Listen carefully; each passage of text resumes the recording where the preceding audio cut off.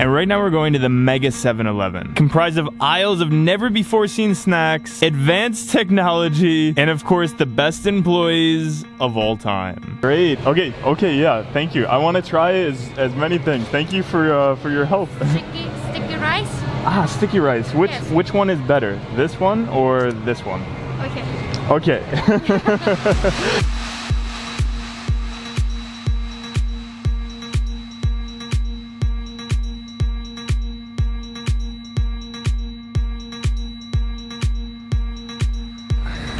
Now, throughout all my travels here in Asia, I've found 7-Elevens absolutely fascinating. From offering incredible foods, to snacks, to drinks, to just being a part of the everyday culture. But today, ladies and gentlemen, we outperform them all by going to not only the largest, but also supposedly the best 7-Eleven in the world.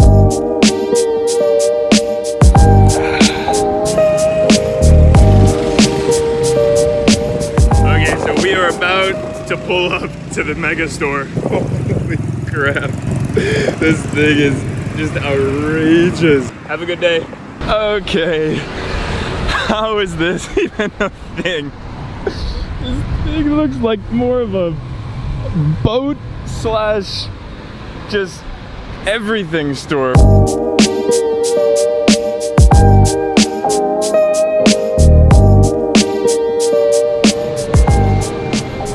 Okay, my breath is officially taken away. Like, just look at the freaking design in here. Like, not only is it 2 floors, not only do they have an incredible amount of snacks, but ladies and gentlemen, there is a robot. What does the robot do? Robot. Hello. Oh, you can wave? Hello.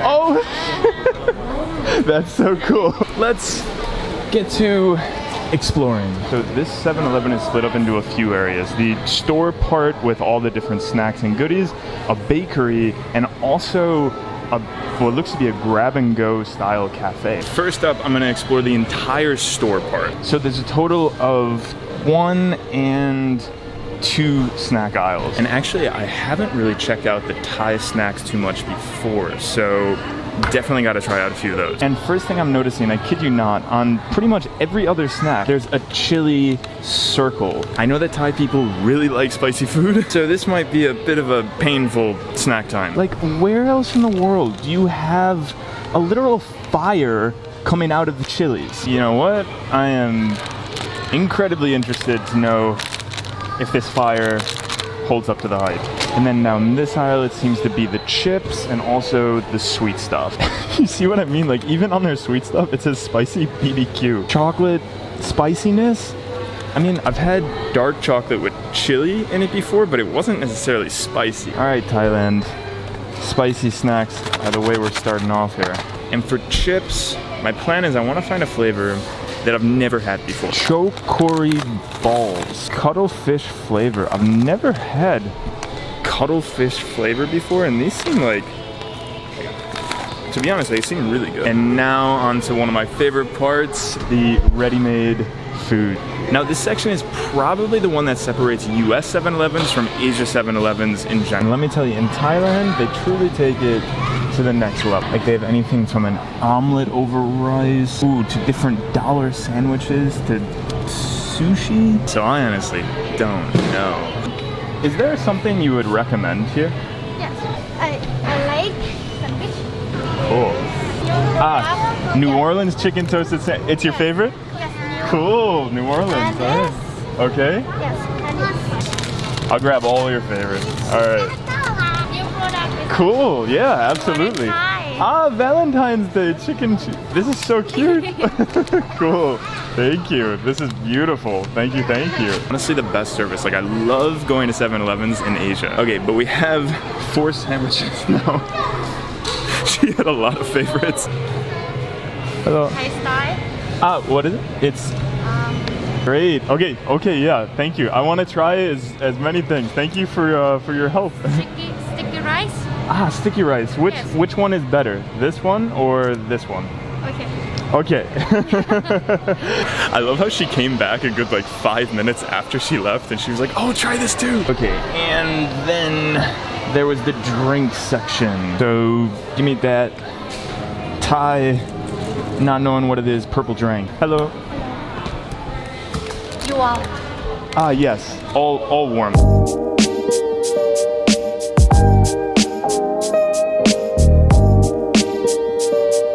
Now, when eating at the 7-Eleven, of course, you have multiple options on where you want to sit. So there's a place downstairs, kind of a bar style setup. And then up here, there's, of course, the second level with a full-on cafe. And then back downstairs is a full-on patio. Okay, so welcome to the first part. So without further ado, let's start the best 7-Eleven in the world taste test. So first up is a burger I've never seen before of the Valentine's Day burger. This thing is chicken, cheese, and is topped with pink cream sauce. And honestly, first impressions, this thing is one, incredibly deliciously messy, and also jacked up with cheese. My heart feels so warm eating a Valentine's Day burger. Now, in terms of the flavor, it's solid. The cheese just seems to be like packaged American cheese. The bread, also, you know, a packaged bread. Okay, next up we have a panini that they made in the store of what looks to be strawberry panini. Interesting choice for panini flavor, but honestly, after visiting 7-Elevens everywhere around Asia, you don't question the flavors they choose. The only way I can describe this one is it feels as though I've gone back in my childhood, so my mom gave me a snack I've never had before. I bite into it and then it gives me that childhood delicious taste that you just can't get when you're an adult. I have absolutely no idea if anybody understood that description, but that's my thought on the strawberry panini. So we're on the subject, let's try the other panini. Ooh, has a little bit of a kick to it. And let me tell you, these like Thai panini things, I'm digging it. Number 4 is the ham and egg. I gotta say, I am impressed by the presentation of this packaged egg sandwich. That is some good stuff right there. Wow. It's like a little egg croissant burrito. Ham is good, egg is fresh, the flakiness of the bread also is amazing. All things that I like in my breakfast. Now on to the snack hour. These might kill me, and these are like a 2nd degree hotness. Just looking at them, they seem like they're either gonna be incredibly hot or just like not spicy at all. Just kind of the hype of, oh, it's the chili on the cover. Okay, that was without a doubt one of the most unique desserts I have ever had. It doesn't really taste like chocolate, and it doesn't really taste like chili. It's just kind of like this in the middle point, almost like a chocolate mole. Like it still has a chocolate flavor to it, but it's in no way chocolate. And then the dangerous one where there's not just one chili on the cover, there's not 2, but there's 3, and along with that, there's fire. But if it's going to burn my mouth off, so be it. Cheers to cultural discovery.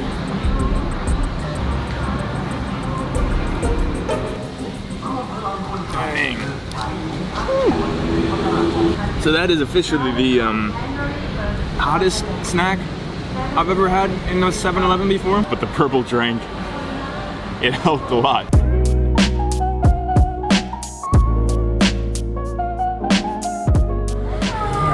So welcome back everybody to section number 2. Okay, so before going to the restaurant, I'm just interested to have a look around at like the miscellaneous items they have here other than food. Oh man, these are the cutest eye masks in the world. Ooh, they have like a...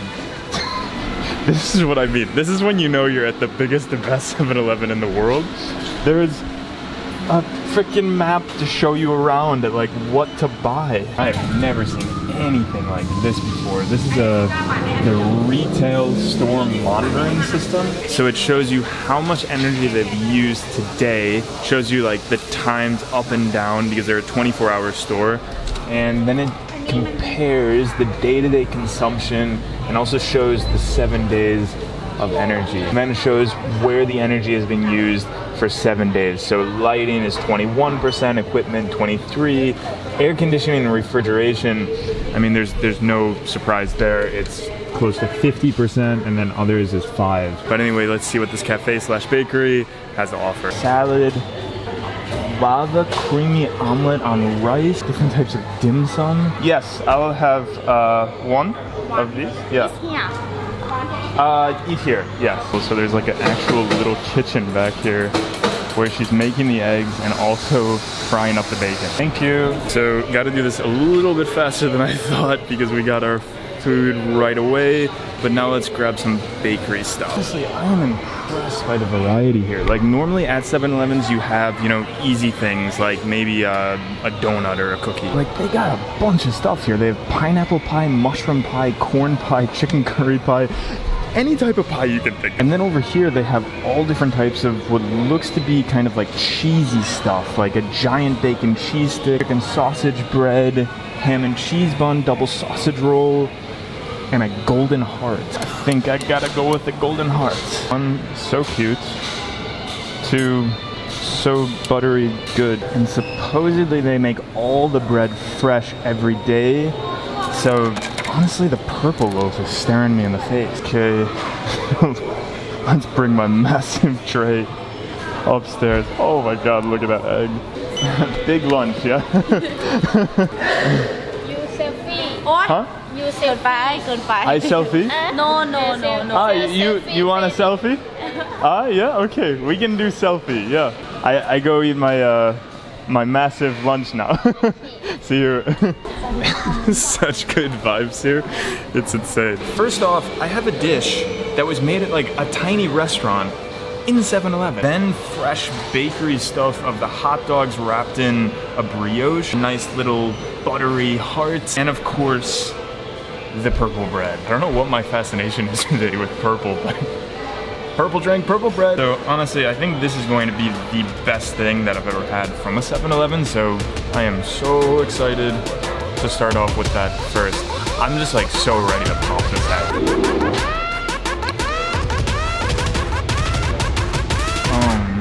That looks unreal. Just take a look at that perfection of a bite right there. Sunny side up, you have beautiful bacon strips, the omelet and the egg. Thailand knows how to do 7-Eleven. Best thing I've ever had at 7-Eleven. Like normally when you go to a 7-Eleven in Asia, you know, you feel excited. The food is, you know, gonna be new, it's gonna be pretty decent. But let me tell you guys, it has never been literally cooked in front of me. Next up is the hot dog. Now this is possibly the richest hot dog I have ever seen. You have just butter covering the entirety of that brioche bun right there. Never have I ever seen a hot dog that's glistening so much. Very interesting. I mean, it's good. It's just not exactly what I was expecting though, actually. This is an issue, actually. Everywhere around the world, they have different types of ketchup. And in Thailand, it's a very specific type of ketchup that I actually forgot about. Less tomatoey, more so like a Swedish kind of sauce. Now in terms for the heart butter. Honestly, I think they made this a heart because it's pretty much a croissant with a bunch of butter. And croissants already are made with butter.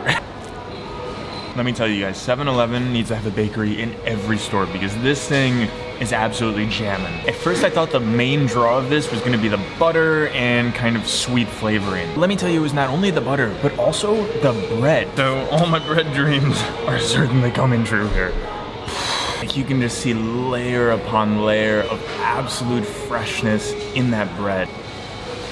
That purple bread, that is it right there. Like if you take a look at the different layers there, those layers are actually filled with some sort of purplish cream. I'm literally in shock right now. So all I gotta say, 7-Eleven, you will forever surprise me in Asia. However, today on this beautiful, incredible day here in Pattaya, you've truly taken things to the next level. But anyway guys, comment below your reaction to this mega 7-Eleven. Super interested to hear what you guys thought about this insane place, and I'll see you guys back on Friday.